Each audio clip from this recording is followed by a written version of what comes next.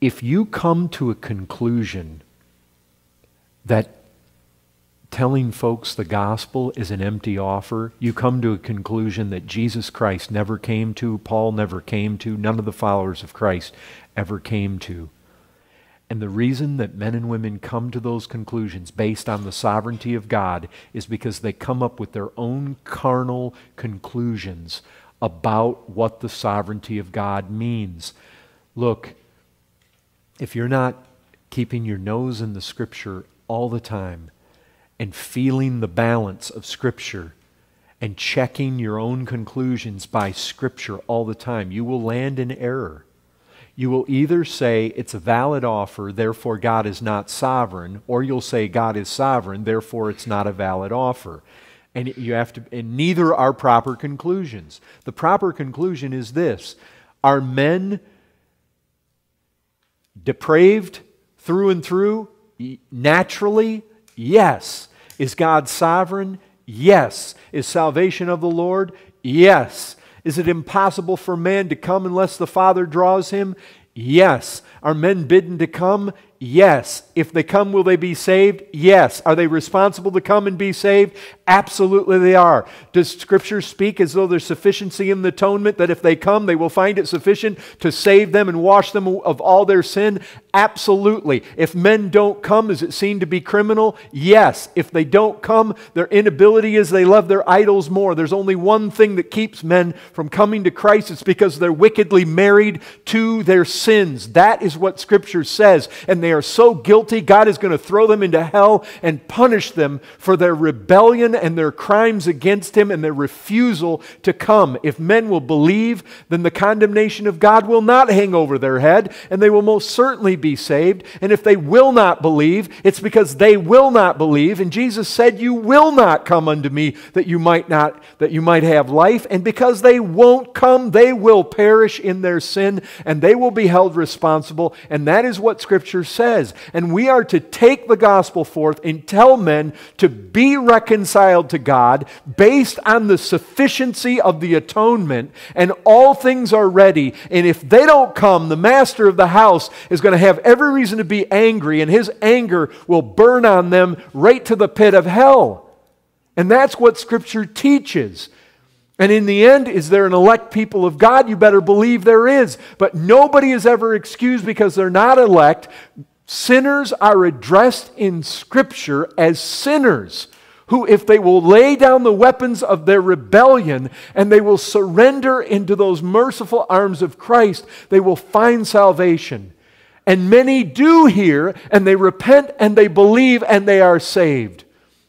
And if they don't hear, Scripture says it's because they won't hear, they won't come, they won't believe, because they love the praise of men, and they love the field, and they love the ox, and they love the wife. Therefore they are unable to come. And it condemns men for not coming, and it puts the finger right on the fact that it is their wickedness that they are personally responsible for. Men are criminal because they will not come. Their hearts are adverse to God. They hate God. That's why they do not come. That is not an excuse that is valid before God. That is a crime that will be punished with the severest, every bit according to justice. But it is severe justice because it is such criminal activity that you know not the depths of. To sin against God, they are heinous crimes, and that is how Scripture deals with it. And the fault is laid in the lap of men who refuse to come. We can be grateful to God that He overcomes the hardness of our heart, and He softens it, and He gives us ears to hear. We can thank God that He doesn't leave us all just to love our sin and go to hell. And the thing is, everybody that does go to hell, they got what they wanted. They loved their sin, and all God did was leave them to have what they love. And nobody is going to fault God in the end. That God left them to have what they wanted. They wanted their sin, and God let them have it. And we need to balance out the sovereignty of God and the responsibility of man. And in the end, how you make it perfectly fit, Scripture doesn't try. And where Scripture is silent, you know what? There are a lot of people who just think they have to give an answer.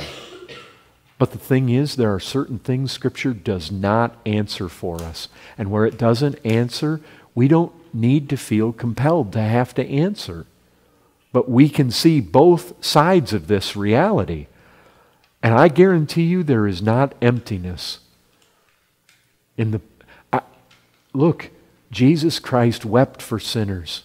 Jesus Christ said, I say these things that you might be saved. Father is seen extending his hand to a contrary people all day long.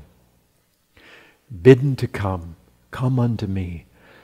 The invitations are many, they're multitude in Scripture. I mean, nobody is going to go to hell for a lack of the most affectionate pleas. You remember it when I dealt with this. I mean, how is God portrayed as the prodigal is coming within sight of his home? The Father is portrayed as one who runs to receive the sinner. That's not a contrivance of my imagination or Charles Spurgeon's. That is how God reveals himself.